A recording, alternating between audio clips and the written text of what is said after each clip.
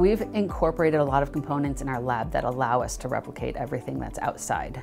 The heat, humidity, the solar radiation that comes from the sun, wind. In the lab, just to be able to see it on a big screen and be able to look over there and know exactly what our environmental conditions are at any given time are critical. We have to have tight controls in that environmental laboratory space.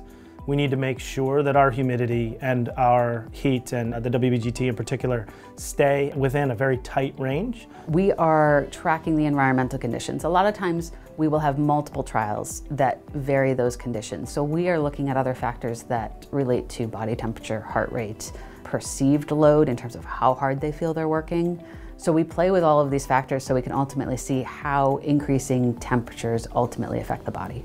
The data shows that without question, people are safer if they have heat acclimatization in place, environmental monitoring and work to rest ratios and hydration, and people end up being more productive down the road when you implement those strategies. So acutely, in that 1 hour you might do a little bit less, but then when you implement these strategies, people are healthier and are better off in the long term. I have a lot of athletic trainers and folks who call me asking how to best implement these processes. To be honest with you, it starts before ever setting foot on the field.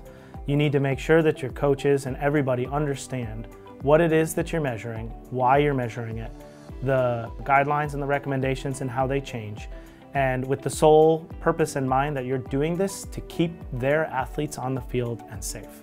You wouldn't send your kid to the pool without a lifeguard, but you're willing to send your kid to play football or ice hockey or gymnastics without any medical care. I'm a huge fan of actually trying to not ever cancel practices, like to make modifications, because if you don't practice, you lose fitness that day and you lose heat acclimatization that day.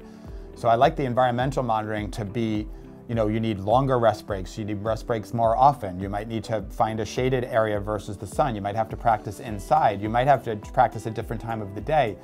But we want people to be creative and not to just cancel practices, because once we cancel, there's other ramifications that are negative as well. If you have a Kestrel device and you are on site, you're going to get the most accurate representation of heat load or heat stress that athlete is going to be experiencing. We need something that can give us a valid WBGT measurement, and that's exactly what Kestrel does. It gives us a portable device that gives us a valid measure for wherever we're doing our research.